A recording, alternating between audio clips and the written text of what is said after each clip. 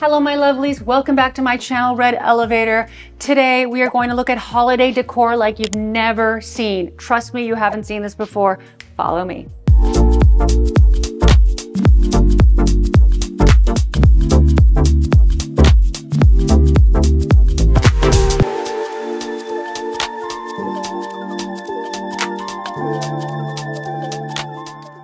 And since so many of you asked, today I am wearing head to toe Tory Burch. This is the wool bustier from the new collection. This is winter 2022, along with these wool pants. They are warm, they're gorgeous. This corset, by the way, is the bomb. It has interior lining, it's got this gorgeous silk detail, it's got this sparkly top. So this is a really fun holiday decor. Additionally, I am wearing all Tory Burch jewelry, my absolute favorite. The quality of these pieces and Tory's clothing, I have to say, is up there with couture. I'm telling you guys, this stuff is incredible.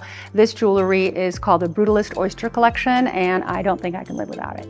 It's that festive time of year when all of us are stressing out to do our holiday decor. And this episode, this year in 2022, I wanted to show you how I decorated my home so that I can give you perhaps some ideas and how to do things slightly differently. I wanted to thank all of you for being on this journey with me in 2022, to thank you for all of your comments, all of the love, and to tell you how much I appreciate you. If you guys need help with holiday decor, or whether you have a design dilemma, if it's 15 minutes or longer, you can certainly book me on my Zoom link below in the description section. So this holiday season, I decided that I was going to forego the large Christmas tree and instead spend a lot of time decorating what would be something a little bit more unusual, and to create a foyer that was festive, but a little bit out of the ordinary. I do love a little bit of tradition and history, therefore I brought out some of the things that have meaning to me. And you guys always remember how much I love my reindeers. I got these at an estate sale. These reindeers are very special to me, and they come out every holiday season, and they make their appearance throughout the house in different parts of the house. Sometimes I have them on my dining room table as centerpieces. Other times I put them on my foyer table. And this year I have put them both on my foyer table and also on the mantle. I decided for my centerpiece that I was going to use pine, obviously because that's Christmas, but then I was going to really switch it up by adding amaranth. So we have a plethora of amaranth here as our base. Additionally, I have added a lot of pine branches that I got from the flowers from a wholesale flower market. You guys can source these either at Trader Joe's or you can go to your local flower market, but they are inexpensive and they have that beautiful Christmas pine scent without having to get an entire tree. Then I added the red ginger throughout this centerpiece and brought in some birds of paradise to give it that California tropical vibe.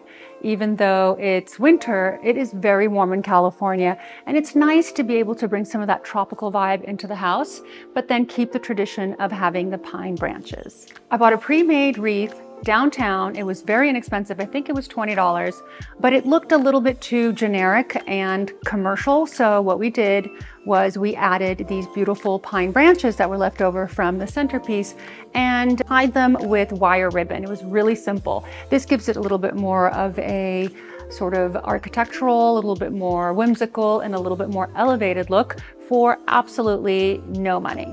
I went crazy over the mantle this season. Typically, I just put my faux garland on and then I concentrate on lots of different areas. But this year, I really wanted the mantle to stand out, and I wanted that to be the centerpiece because of the fact that I didn't put up a tree. So how did we do this? Very simple. First, we layered in the faux garland. It's important to have the faux garland, even though I love fresh, so that it can hold all of the fresh materials. Otherwise, it's going to be very difficult to maintain for a long period of time. Pre-lit, battery-powered, battery-operated faux garland. I'm going to actually add that in the description section because I got it from Amazon and it's great. Anyway, that was placed beautifully on the mantle. And then what I did was start to insert the pine branches that we bought again for the centerpiece. We started inserting them haphazardly. It's important. We've talked about this before, that when you're doing your decor, don't go for absolute symmetry because then it looks orchestrated and fake. You want it to have an artsy vibe, and in order to get the artsy element, what you have to do is sporadically place these branches without giving it much thought even if you were to close your eyes and do it, you'll have a better shot at getting it done professionally than actually overthinking it. So we placed a lot of these pine branches in, and then we did something really interesting. In addition to all the flowers that I mentioned, I did purchase some eucalyptus leaves. These leaves, I like the fact that they're very whimsical and they have a lot of movement.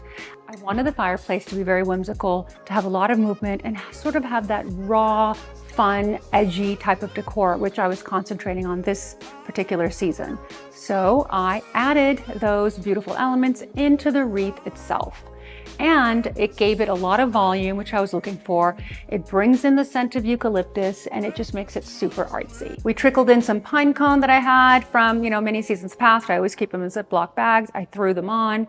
I also added walnuts to it that I actually purchased that are ready with a nutcracker for people to eat. And then, of course, I brought in my favorite deer, my doe, the deer, my brass family, and placed them sporadically within this particular mantle. Then we added the Illusion Amber CB2 ornaments that I purchased. I bunched 3 of them together, and that's really easy to do because it already comes with wire, and you take the wire and you add the wire to the garland because the pre-lit garland already comes with wires within the pine. So it's really easy to wrap it and keep it securely on your mantle. The very last thing I did was add a pair of candlesticks.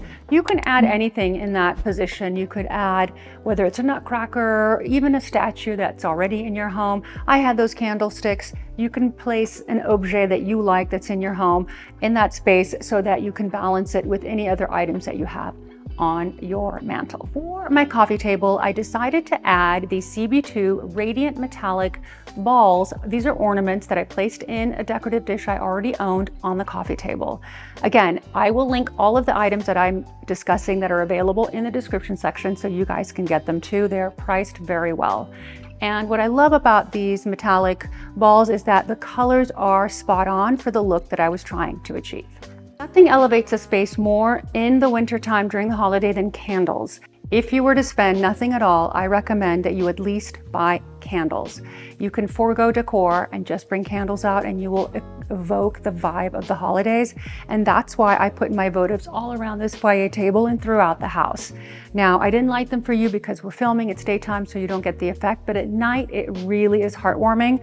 And you can just get votives from anywhere, stick them in little votive holders and place them sporadically. Remember, everything must be sporadic on your table, on an entrance table, on your coffee table, really anywhere where you're going to sit and enjoy the holiday season. Light them up and enjoy them. Thank you, my beautiful, wonderful, kind followers. I hope that you enjoyed this holiday episode.